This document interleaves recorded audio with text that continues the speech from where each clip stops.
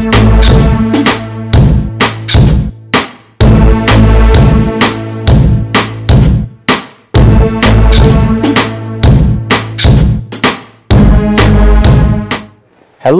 Minnesota. Welcome to the Tony Hernandez Show. I'm your host, Tony Hernandez, and we are in mid-October here. Still beautiful weather. We have a great show, an action-packed show. As you know, Election Day is coming up here in just a few weeks, so we have a number of candidates that are going to be on.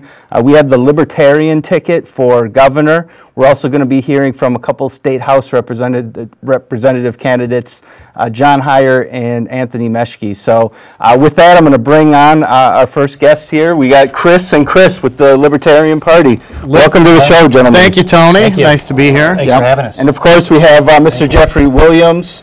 Jeff, thanks for dressing up. I broke the news last week that we're coming down to the last 3 Tony Hernandez shows after being on air for almost 2 years.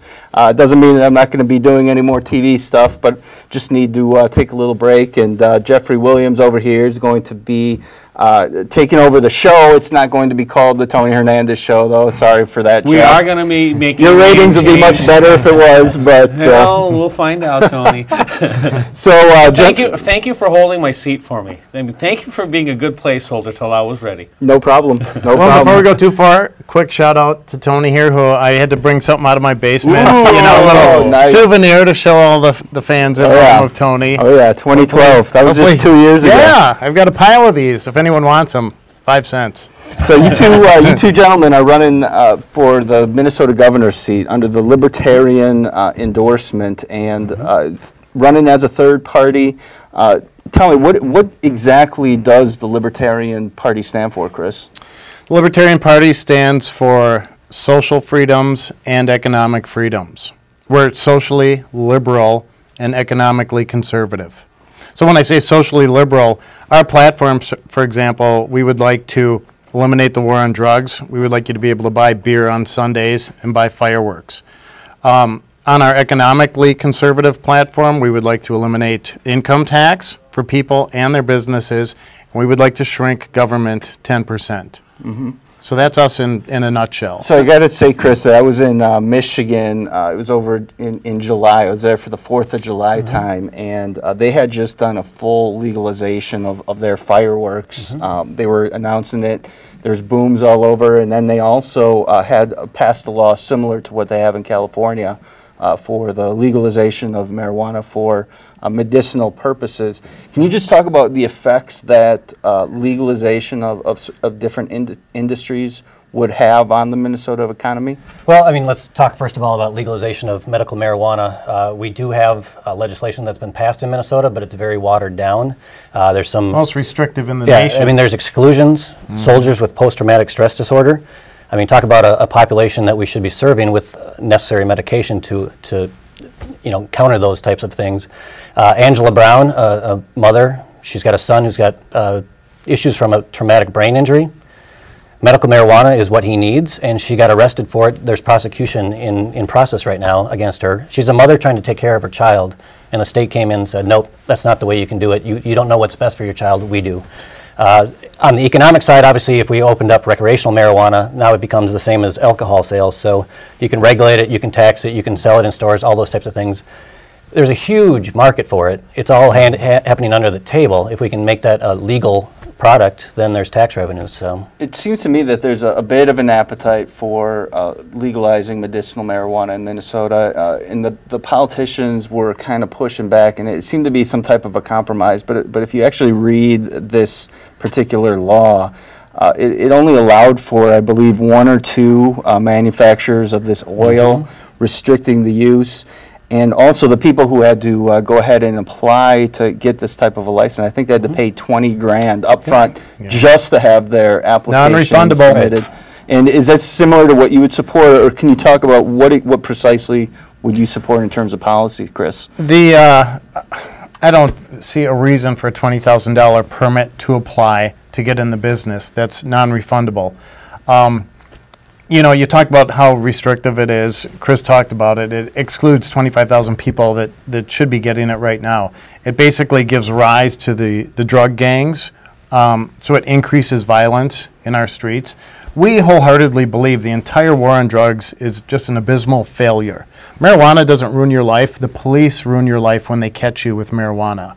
It's proven education, medical treatment, tolerance are more effective than criminalization and incarceration. So how closely are you following what's going on with Washington and Colorado now that they've legalized for both medicinal and for recreational purposes? Well, very closely. I think we would like Minnesota to get to that spot too, because their tax revenues have gone up, their crime has gone down, which is totally opposite of what every police organization tells you. And Mark Dayton, unfortunately, follows what the police organizations tell him to do, which is why he threatened to veto the whole thing if they didn't strip out the PTSD and chronic pain treatments allowed in this bill.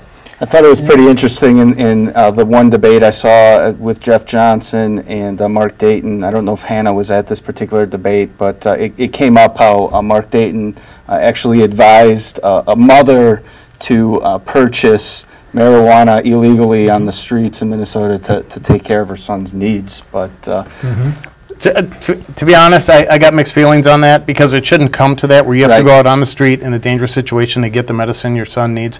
On the other hand, he's saying, hey, people want marijuana, they should have marijuana, go get marijuana. yeah, And it's an eventuality. I mean, it's going to be legal someday, all across the country. So we're afraid to be at the leading edge of that for whatever reason. Why should we be the 50th state to go legal? If we're third or fourth, why is that a problem? So Minnesota is a state that has currently 3 major parties. It's the Republican Party, the DFL, and then the Independence Party. In order to become a major party or have major party status, you need to have, I believe it's at least 5% Correct. of the general election vote from the governor's election. Is that correct? It has to come from statewide election. any statewide election. statewide So election. Libertarian Party is not currently a major party status. There was some controversy. Hannah Nicolette, who's running for governor under the IP endorsement, she was not allowed at the most recent governor's debate. My question for you is, have some of these forums and debates that have been held for the governor's candidates across the state, have they reached out to you guys and invited you to come to any of the debates or forums? Zero. Right. Zero. I have a stack of letters of rejections from every host of every debate, including the major political parties. And right now, the 2 parties, GOP and DFL, if it's a 2-party debate, they're the same party. Where's the second party, is my opinion. They team up with the media. Forum News Service in Duluth has endorsed Jeff Johnson. They changed the criteria to be in their debate from previously 5% in a statewide election to currently polling at 10% or more. They're all in bed together as a menage a trois of statism over the people. So they're trying to reduce the IP to minor party status by exclusion right now. Now, what inspired you to run for governor? I mean, what made you just say, you know what, I think I'm going to wake up today and I'm actually going to run? Well, personally, What's your story? You know, my story is I supported Tony Kurt Bell's a couple of years ago. Never an official member of the Republican Party or the Democrat Party, but I get really fed up with being preached to on moral issues and ethics. About a year and a half ago, the Libertarian Party really appealed to me because they are liberal on social issues like I am, and conservative common sense on economic issues. After joining the party, I told them I would run for something based on the fact that I need to satisfy my conscience and do everything I can to protect your rights. I believe wholeheartedly the rights of the individual need protecting from the collective, the supposed public good. So I volunteered to do anything I could, run for any office, and in March they asked if I'd consider putting myself on the docket for the gubernatorial ticket, and I said, yes, I'll do that. So now, did you choose Chris Dock, or did the... I chose him. Yeah. Yeah, I actually stepped up and went to the party after we had identified Chris as a candidate for governor, and obviously he needed a lieutenant governor candidate, and I said I would be more than willing to do that. Chris and I met, and we see eye to eye on everything from a policy perspective, philosophy, everything. So we were just a really natural fit together. So one difference is I like to surround myself with people that are smarter than me, which is him. In his case, it's not possible because he's associated with me. I go for better looking, I guess. Okay, so I guess let's go to your backgrounds. You know, what is your background, and what is your background? I mean, give us a little more about yourself. My background, I'm just a normal guy with a job. I'm not a lifetime politician. I'm not a big government crony. What kind of job? I'm a salesman. I sell building materials, wholesale. I've been doing it for 15 years. I have a couple investment properties, rental properties. I live in St. Paul. I'm a free market guy, an entrepreneur type of guy. That's my background. Married 11 years, no children, big fan of local businesses, the arts, the weather in Minnesota, you name it. Yep. And I'm a human resource technology and investment consultant. Like Chris said, just a regular guy, not a career politician. I've never run for anything before. When people ask me why I'm doing this, I say that's one of the reasons, is that I think career politicians have gotten us into the mess that we're in. I believe in people stepping up, doing a public service, going and fixing problems, stepping back, going back to their real lives, and let somebody else come in and take the next term. So one of the criticisms that I've heard of the Libertarian Party is that something such as the issue of welfare. There's many people who depend on health insurance that's subsidized from the government. They depend on food stamps. They depend on unemployment insurance, and I think people have the perception that if a Libertarian were elected into office, that they would basically not vote for any of that right away. Is that the case? If you guys are elected into the Minnesota governor seat, are you just going to start slashing and cutting welfare programs? Whether it's they don't have any other options or the government's forcing them to rely on the government, those are two different philosophies. I would argue that, for example, health insurance. Right now, if you don't have health insurance, the government's going to penalize you. You are basically forced to go through a state-run exchange right now. If you want to search for a recourse, there is none. They don't grow your options, they restrict your options. And I believe that's the same case in welfare. I believe there should be a small safety net, but I also believe it shouldn't come at the sacrifice of compassion and charity, which is what's happening right now. Yeah, the other thing I would say is that, if we do look at dialing back on welfare programs, for example, that's not a day one, you go cold turkey and it's just gone. I mean, people have made life decisions based on what's in place, and if we start reducing, it's got to be on a tapering perspective. So it's not, if somebody's got 6 kids and they're dependent on the system, it's not like 1 month after we're in office, they're just out of luck. So obviously there's going to be a transition process with that. Well, that and there's a misnomer that the governor can just wave a magic wand and make everything the way he wants it to be. He can't? No, I mean, we've gotten this to this point incrementally, as you know, over 100 years or more. It's going to take that long to incrementally go back. There's still obviously the legislature, which has, if it were all libertarians, then maybe everything would disappear, but that is a century away. Knock on wood, it'll come. Now, if you look at the last time a non-Republican and non-Democrat sat in the governor's office, he managed to do one thing that I don't think anybody else ever imagined, and that was get both the Republicans and the Democrats to unite against him. If you were to win, how do you plan on working with the legislature, which is not made up of a majority of libertarians? That's a really good question. To be honest, I don't know. I don't have a good answer for that. I'm not in bed with the Republicans or the Democrats. I would argue that we actually unite the Republicans and Democrats against us right now. If there's one thing they can agree on, it's excluding third parties and voices of dissent. So to get in there and as the governor, you channel the direction. You can say, I'll sign this, I'm going to veto this. You don't have ultimate authority and power. So it would be a on-the-job training type of Yeah, and if you look at the top 10 issues on each side, they disagree on all 10. We actually find probably middle ground. We agree with half of what the Republicans believe on the financial side, but not social side. On the social side, we line up with the DFL very well, but not necessarily on the what they say they believe in, not what they actually do. But so ideally, we're kind of in that center cut. So I want to touch base again on the exclusion part. We talked about it earlier in our discussion here. Do you think that there is an active effort to exclude third-party candidates? And then if there is, who are these people who are actively excluding the third parties? What is the threat that they perceive? And why wouldn't they allow you to take part in debates and forums? I mean, Minnesota touts itself as a democratic state and open to debate, but it doesn't seem that way, really. It doesn't seem that way. It's not that way. You ask if there's active exclusion going on. Absolutely there is. Absolutely. Duluth News-Tribune even said as much. Jeff Johnson said he didn't want Hannah Nicolette in this debate, which is understandable because they believe that her votes will just go to him. Now, who's pulling the strings on this? I don't know. Like we've discussed, we're not in the system. We're just trying to offer an alternative to the big government system that exists. GOP, DFL, media create an establishment that is suppressing the vote There's no doubt about it. Look at the fact we have to get 2,000 signatures just to get on the ballot. The government gives us 2 weeks to do that. Look at the fact that the public tax checkoff money, the public subsidy money, it's denied to our party, to the Independence Party. It's all going to Mark Dayton and Jeff Johnson, $500,000 apiece.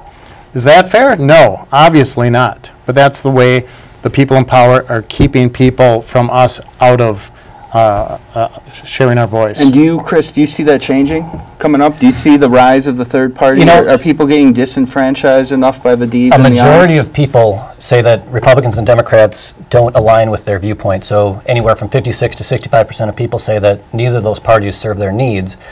And the pushback that you always get is, well, a third party is a wasted vote because they're not going to win. So that's where we explore things like ranked choice voting, where somebody could actually put a vote in for a Libertarian candidate, and if on first run nobody gets 50%, then and Libertarians come in last, then the Libertarians go away and whatever my second choice was. So if my second choice is for Mark Dayton, he gets it. But at least in the first run, it would say, you know, X, Y, Z, here's the distribution.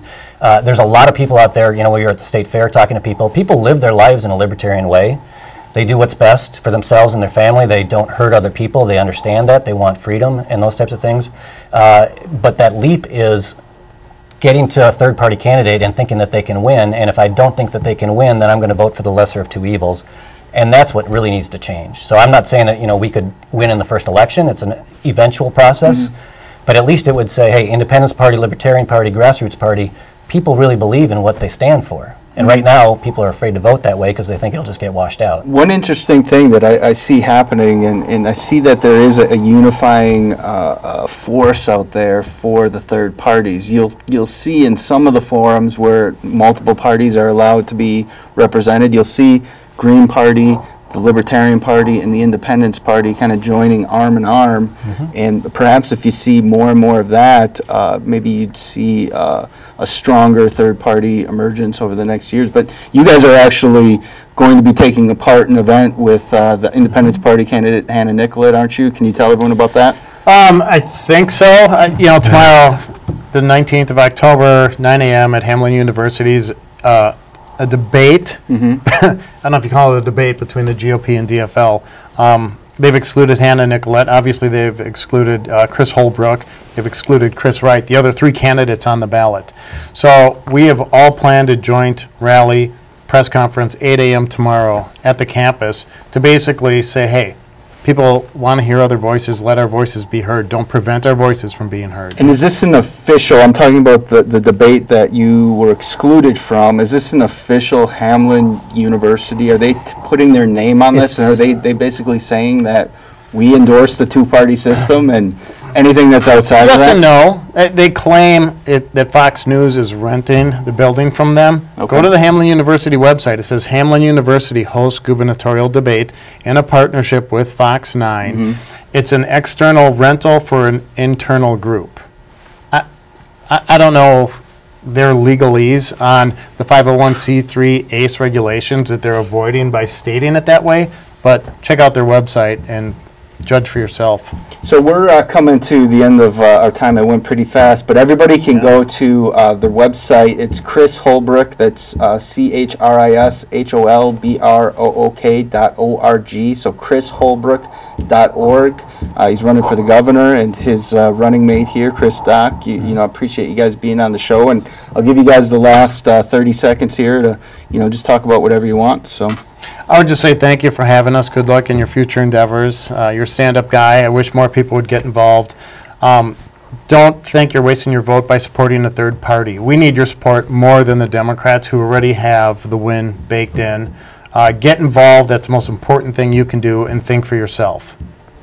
Yeah, and if you have any questions about the Libertarian Party, we stand for liberty, freedom, responsibility.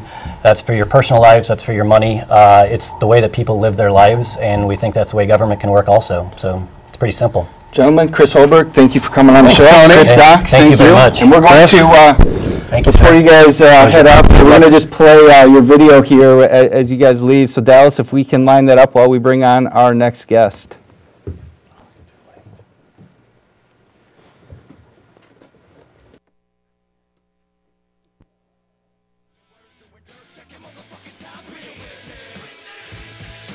The ball. The hitter swings at the arm motion.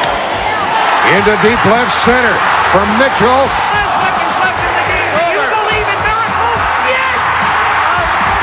And the American dream lives on in Minnesota.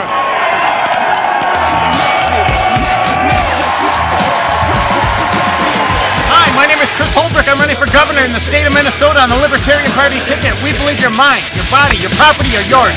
No one else's. Join me this November when we make a big splash for liberty in Minnesota.